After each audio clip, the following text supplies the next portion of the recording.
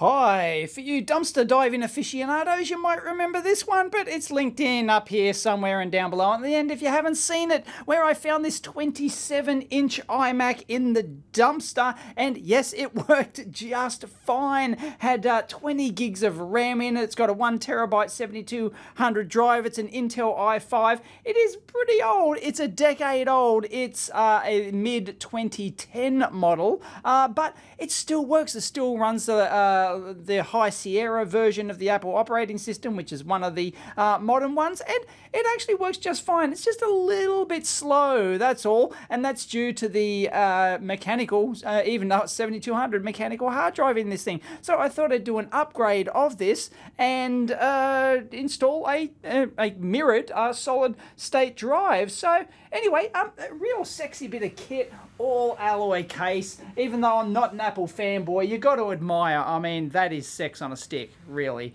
I mean, and it weighs an absolute ton. Absolutely incredible. Anyway, there are some, there's a memory slot down the bottom, but apart from that, that's really the only way to get into this thing without taking off the screen. But unlike modern Apples, which are all like stuck together or whatever, but unlike some of the modern Apples, this one is designed to get in relatively easily. Apparently, this entire front screen, I've never done this before, but apparently it's just held on with some neodymium magnets. So we just get some suction cups on here, and apparently you can just pull it off. That's the plan. Actually, I don't even know if I have two suction cups. I know I've got one. Not sure if I'm going to be able to do this with one, but I'll give it a go anyway. I can't find my other one at the moment, so let's... Oh, heck. Wow. That's actually really easy. There we go. Wow.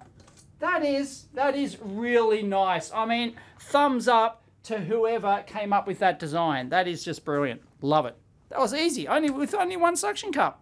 They even went to the design effort to put these pins in here, these 4 alignment pins. There's one down the bottom, is there, and a couple of clips at the bottom. But anyway, someone hand looked at that, hand inspected, whatever. But yeah, that's very nice design.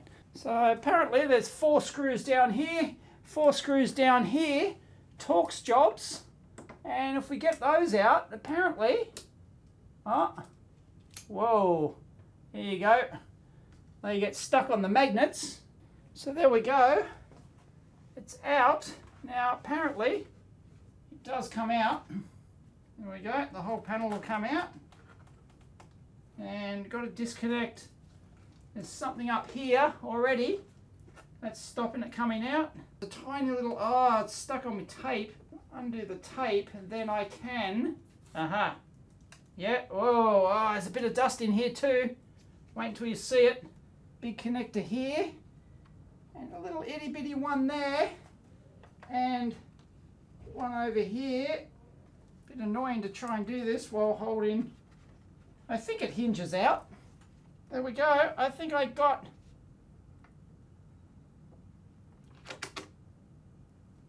There you go. We're in Lake Flynn. Got them all.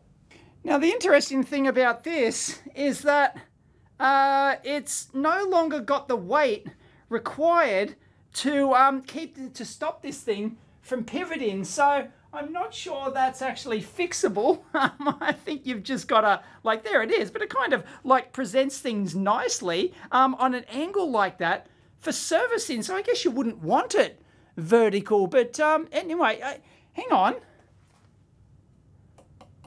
That's an exposed power supply. Bueller. Wow, you could really come a gutser on that one. Yeah, that is. Yeah, 310 watts. Look at that. Power supply, 12 volts, 25 amps. So what is there, 2 channels at 12 volts at 25 amps? 310 watt power supply. So there you go. Don't accidentally work on this with the power on. You could come a gutser. So there's our hard drive, which we want to replace with our, well, it's not a soft drive. It's a, like a fiberglass and silicon drive, I guess. And of course, I won't pretend to know anything about Apples, but we've got a fan down here, another fan over here. There's a lot of dust in here. So I'm going to blow this out, give it a good blow job as a matter of course. And there's our Wi-Fi by the looks of it. Dual diversity antenna by the looks of it. And our main logic board is all down here. I'm not sure what that... Oh, that's got to be the... Is that the video card? That one? Because it's got its own heatsink up here, like this. And it's a separate board. I don't know...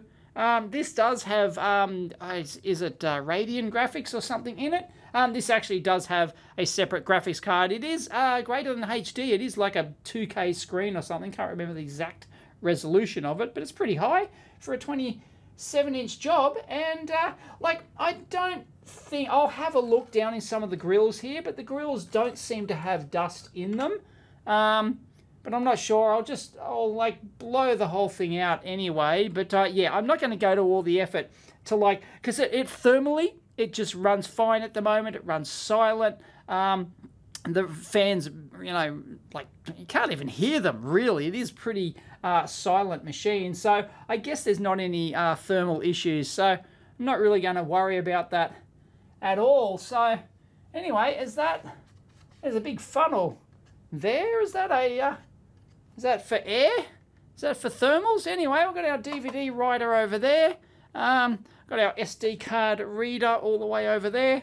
Anyway, that is rather exciting. So yeah, I reckon that's the heatsink for the CPU under there, and that's our heatsink for our graphics card.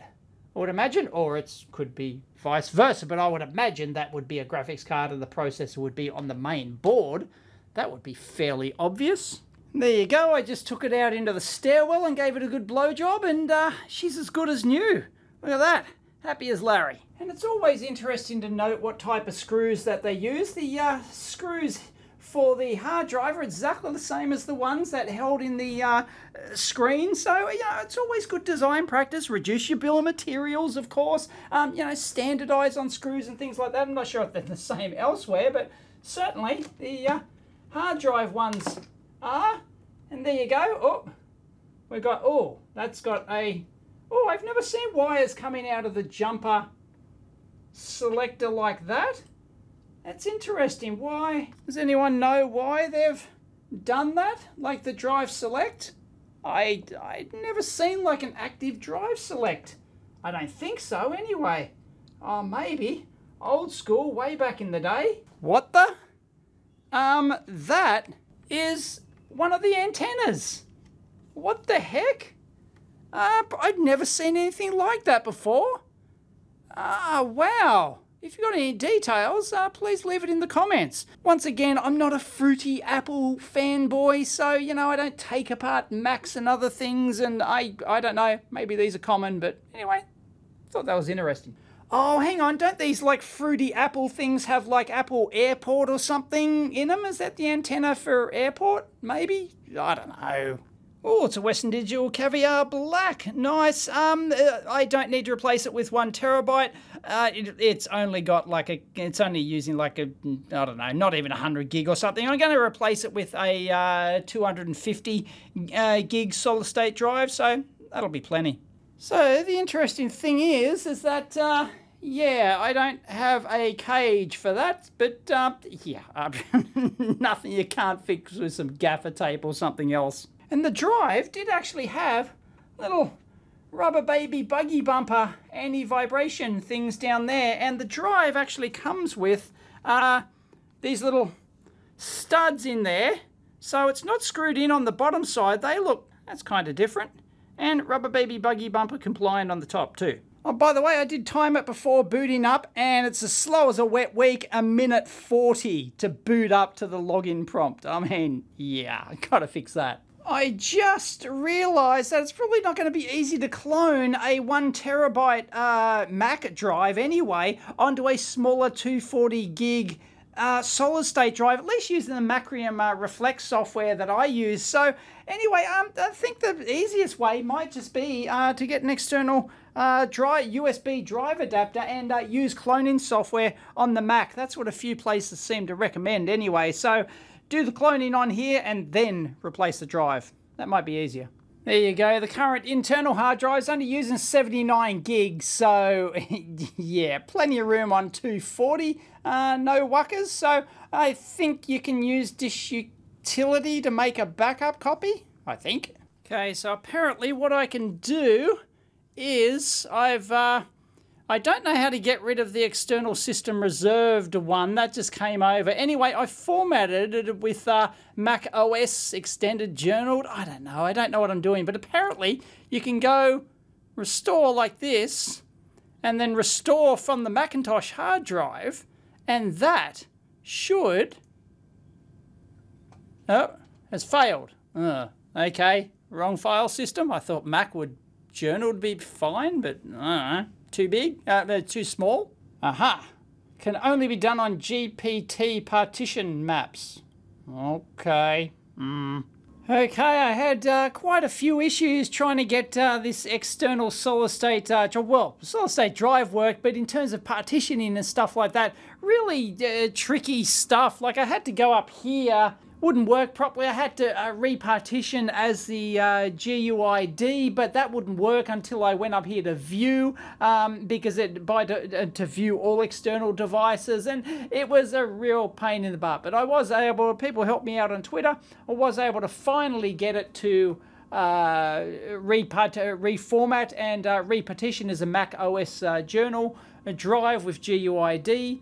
And now I'm using Carbon Copy Cloner, hopefully, to create a boot disk. People said, oh, you could use the Time Machine thing and stuff like that. I tried to use Time Machine to, it was taking forever and stuff like that. I don't know. I'm going to try Carbon Copy, but, geez, yeah, it's getting there. I do like how the Mac OS just detects like Windows external disks, it detects Windows NTFS drives and all sorts of stuff. It's actually, it's pretty smooth. I still don't like the Mac interface, like the Mac GUI and everything else. I don't like the way they do things. Maybe, I'm just too used to Windows, I guess. But it's still, support for other stuff seems quite good. Okay, that's done. I have absolutely no idea if that's bootable or not, but only one way to find out. Okay, let's find out. Something's happening. Come on. It's just a blank screen. That's not good. I expected to see a little spinny thing or something. Yeah. Maybe it's that drive selection cable, or maybe the disk just doesn't work. Oh, no, there it is.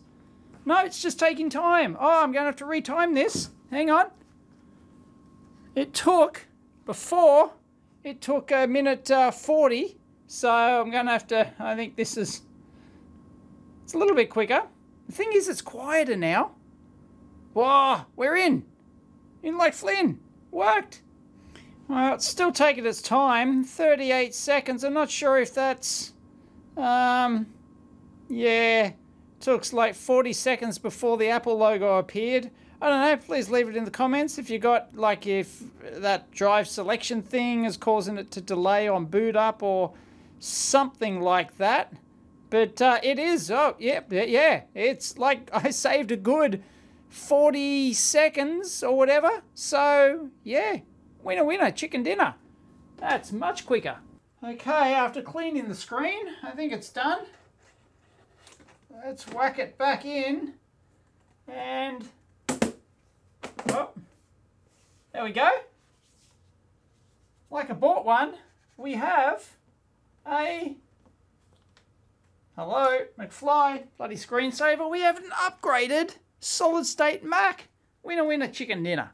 And one thing I noticed when I opened up this, because it was had been operational for quite some time, and this hard drive was super hot. So, not too hot to touch, but damn, it was like really hot in there. So not good for mechanical drives. So I guess the thermals on this aren't the greatest. So anyway, if you got any idea, leave it in the comments. But like, I can just hear the fan on now. It's very, very low, but oh geez, yeah, this thing was smoking.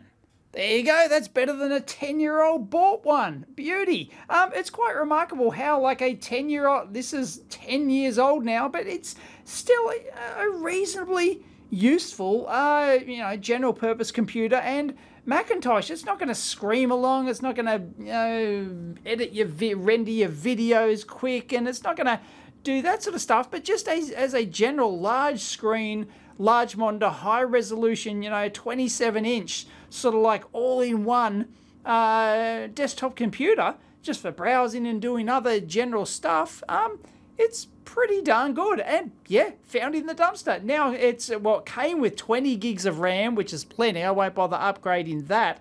That's just, as I showed, easy to access down the bottom here. 20 gig is plenty, and now it's got a 240 gig solid state drive in it, and it boots up, well, at least 40 seconds quicker. I'm still disappointed with how quickly it boots up. So if you've got any idea why it's that slow, maybe it'll, I don't know, come good. I've got to do some updates there, ready to install and stuff like that. But yeah, that's terrific. Anyway, if you like that, give it a big thumbs up.